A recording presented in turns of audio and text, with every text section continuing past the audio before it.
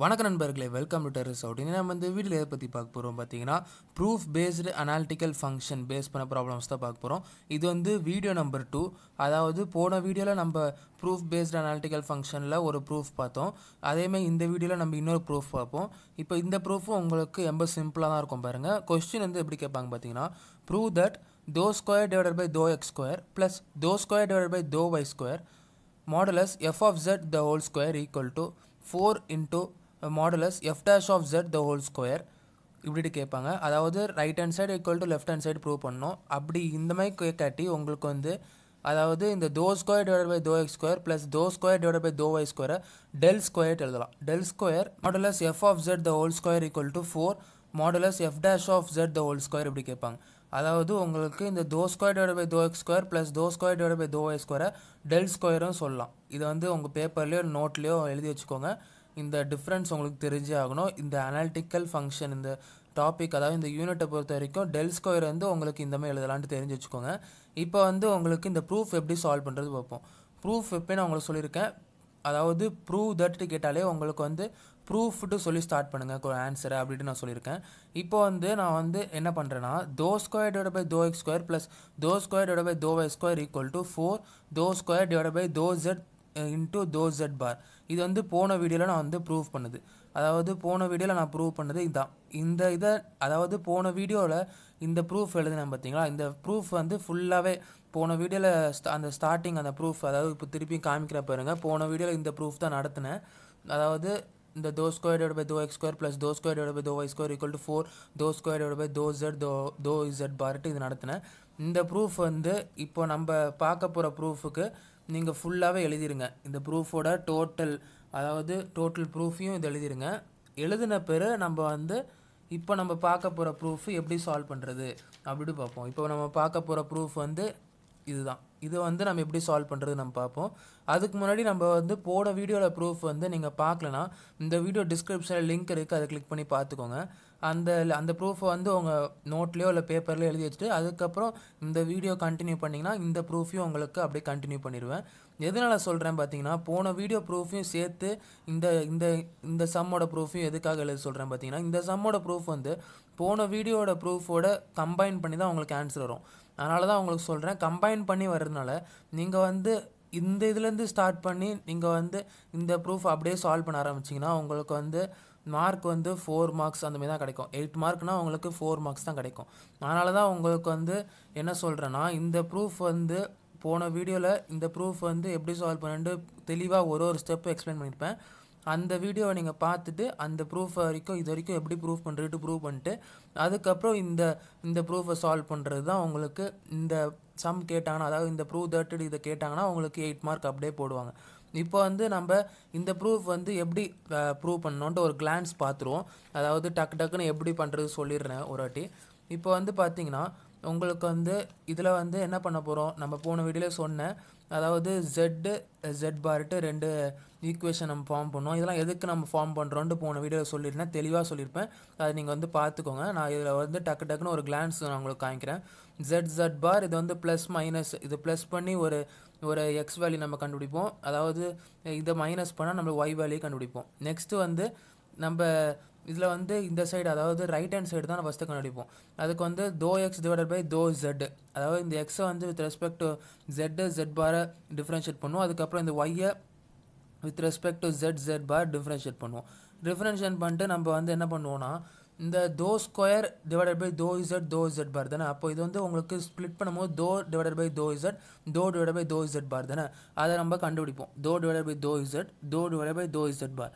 இது எப்படி கண்டுபிடிக்கிறது எல்லாமே எதுக்காக எப்படி ஒரு ஸ்டெப்பும் நான் தெளிவாக எக்ஸ்பிளைன் பண்ணியிருப்பேன் இந்த போன வீடியோவில். அதை நீங்கள் பார்த்தீங்கன்னா உங்களுக்கு இந்த ஸ்டெப்லாம் எப்படி பன்னெண்டு புரியும். அதில் வந்து நீங்கள் இது ஈக்குவேஷன் ஏ ஈக்குவேஷன் பி எடுத்துப்பீங்க. அதாவது dou divided by dou z பார் இதை நம்ம சால்வ் பண்ணி உங்களுக்கு இந்த ஈக்குவேஷன் ஏ இது பி. நெக்ஸ்ட் வந்து என்ன பண்ணுவீங்க பார்த்தீங்கன்னா இந்த ஈக்குவேஷன் ஏவையும் பிவியும் நம்ம வந்து மல்டிப்ளை பண்ணுவோம். எதுக்காக நம்ம வந்து ரைட் ஹேண்ட் சைடு வந்து dou square divided by dou z into dou z பார் தானே. அதை நம்ம அது கிடைக்கிறதுக்காக நம்ம இந்த ரெண்டையும் மல்டிப்ளை பண்ணால் உங்களுக்கு நியூமரேட்டர் பாருங்கள் உங்களுக்கு dou into dou வந்து dou ஸ்கொயர். அதுக்கப்புறம் கீழே denominator dou square dou z பார் அதுதான் உங்களுக்கு கிடைக்கும். அதனால நம்ம மல்டிப்ளை பண்ணுறோம். மல்டிப்ளை பண்ணால் உங்களுக்கு வந்து அதை நம்ம வந்து நம்ம ஏ square A plus B A minus B அப்போ ஏ ஸ்கொயர் மைனஸ் பி ஸ்கொயர் ஃபார்மில் எடுப்போம். அதுக்கப்புறம் நம்ம ஃபர்தராக சிம்பிளிஃபை பண்ணுவோம். அதுக்கப்புறம் ஐ ஸ்கொயர் வேல்யூ சப்ஸ்டிட் பண்ணி இந்த ப்ளஸ் ஆக்குவோம். ப்ளஸ் ஆக்கிட்டு நம்ம வந்து இந்த 1/4 காமன் எடுப்போம். 1/4 நம்ம left hand side cross multiply பண்ணோம்னா நம்மளுக்கு வந்து ஃபைனலாக நம்மளுக்கு ப்ரூஃப் கிடச்சிரும். 4 dou square divided by dou z bar equal to dou square divided by dou x square plus dou square divided by dou y square hence proved எழுதிடுவீங்க. அதாவது proof based சம்னா உங்களுக்கு proof விட்டு ஆரம்பிப்பீங்க, முடிக்கிறது வந்து hence proved விட்டு முடிப்பீங்க. அது எப்பவுமே நான் உங்களுக்கு காமனாக எழுத சொல்கிறது தான். இப்போ இதுதான் உங்களுக்கு இவ்வளோ தூரம் எழுதணும். இது ரொம்ப சிம்பிளாக தான் இருக்குது பார்த்தீங்களா. இது இவ்வளோ தூரம் எழுதின பேர் நீங்கள் வந்து இந்த செம்மை கண்டினியூ பண்ணுங்கள். இந்த செம்மை கண்டினியூ பண்ணும்போது உங்களுக்கு ஃபஸ்ட்டு நம்ம எல்ஹெச்எஸ்ஸே ப்ரூவ் பண்ணுவோம். LHS dou square divided by dou x square plus dou square divided by dou y square modulus F of Z the whole square. அது அப்படியே எழுதுங்க. இப்போ வந்து நம்மளுக்கு வந்து தெரியும், அதாவது dou square divided by dou x square plus dou square divided by dou y square வந்து வேல்யூ என்ன நம்மளுக்கு 4 dou square divided by dou z into dou z bar. அதனால் நம்மளுக்கு இந்த இடத்துல இந்த வேல்யூவை சப்ஸ்டிட் பண்ணுங்கள். சப்ஸ்டிட் பண்ணால் 4 into dou square divided by dou z bar அதுக்கப்புறம் modulus F of z the whole square. இப்போ புரிஞ்சுதா? இப்போ வந்து நம்ம நெக்ஸ்ட் என்ன பண்ணுவோம், அதாவது இப்போ ஃபர்தராக நம்மளுக்கு என்ன இப்போ பண்ணணும், அதாவது ப்ரூவ் தட் பொறுத்த வரைக்கும் இந்த ப்ரூஃப் பேஸ்டு ப்ராப்ளம் பொறுத்த வரைக்கும் நம்மளோட மென்டாலிட்டி எப்படி இருக்கணும் பார்த்தீங்கன்னா, லெஃப்ட் ஹேண்ட் சைடும் ரைட் ஹேண்ட் சைடும் ஈக்குவலாக கொண்டு வரணும். அதுக்கு நம்ம என்னெல்லாம் பண்ண முடியும் அதெல்லாம் நம்ம யோசித்து தெளிவாக பண்ணணும். அதாவது உங்களுக்கு ஒரு கொஸ்டின் வந்து, அதாவது நீங்கள் பார்க்காத கொஸ்டினே கொடுத்தாலும் நம்மளுக்கு வந்து ப்ரூவ் தட், அதாவது ப்ரூஃப் பேஸ்டு ப்ராப்ளம் எல்லாமே மென்டாலிட்டி வந்து உங்களுக்கு left hand side equal to right hand side இது எப்படி கொண்டு வரலாம் அப்படி தான் நீங்கள் யோசிக்கணும். இப்போ வந்து நம்ம இந்த ப்ராப்ளமில் பார்த்தீங்கன்னா உங்களுக்கு இந்த இப்போ F of jet the whole square இருக்கா, modulus F of jet the whole square, இங்கே வந்து F of jet the whole square இருக்கா. இப்போ நம்ம என்ன பண்ண போகிறோம் பார்த்தீங்கன்னா, நம்மளுக்கு தெரியும் modulus jet the whole square வந்து ஜெட் இன்டூ ஜெட் பார். இது வந்து ஜென்ரலாக உங்களுக்கு ஒரு ஈக்குவேஷன் ஃபார்முலா மாதிரி modulus jet the whole square equal to Z into jet பார். இப்போது இந்த இதை பார்த்தா உங்களுக்கு என்ன புரியுது, உங்களுக்கு எஃப் ஆஃப் ஜெட் இருக்கிற இடத்துல எஃப் ஆஃப் ஜெட் இருக்குது, மாடுலஸ் த ஹோல் ஸ்கொயர் இருக்குது. அப்போ வந்து உங்களுக்கு ஜெட்டை எப்படி எழுதியிருக்காங்க, ஜெட் இன்டூ ஜெட் பார் எழுதியிருக்காங்களா.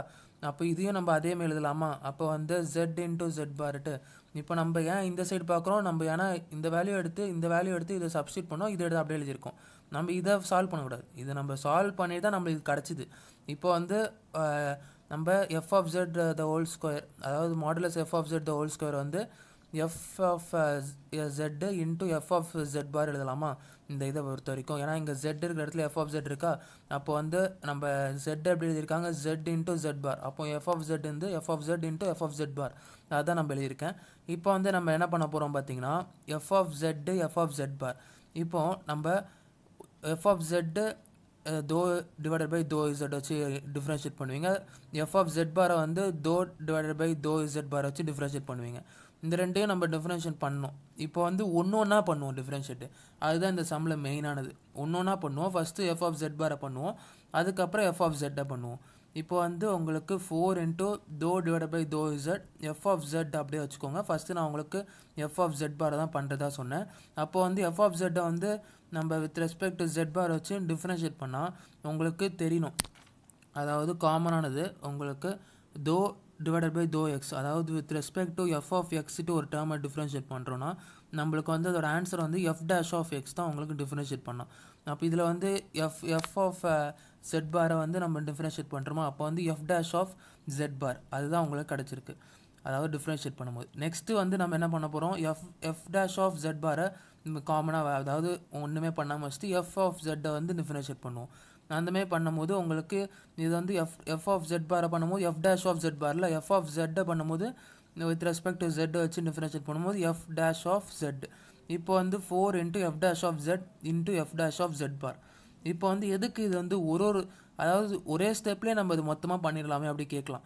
ஏன்னா ஒரே ஸ்டெப்லேயே பண்ணாலும் ஒரே தான், அதாவது இதே ஆன்சர் தான் கிடைக்கும். தனித்தனியாக போனாலும் இதே ஆன்சர் தான் கிடைக்கும். எதனால் இப்படி பண்ணுறோம் அப்படி பார்த்தீங்கன்னா, உங்களுக்கு வந்து அதாவது இந்த ப்ரூஃபோட ஆன்சர் நீங்கள் உங்களோட டெக்ஸ்ட் புக்ஸு இல்லை நான் கொடுத்த உங்களுக்கு நோட்ஸு எதாக இருந்தாலும், எந்த டெக்ஸ்ட் புக் எந்த நோட்ஸாக நீங்கள் பார்த்தாலும் நீங்கள் வந்து இந்த ப்ரூஃப் வந்து ரொம்ப லென்த்தியாக நிறைய ரொம்ப டீட்டெயிலாக கொடுத்துருப்பாங்க.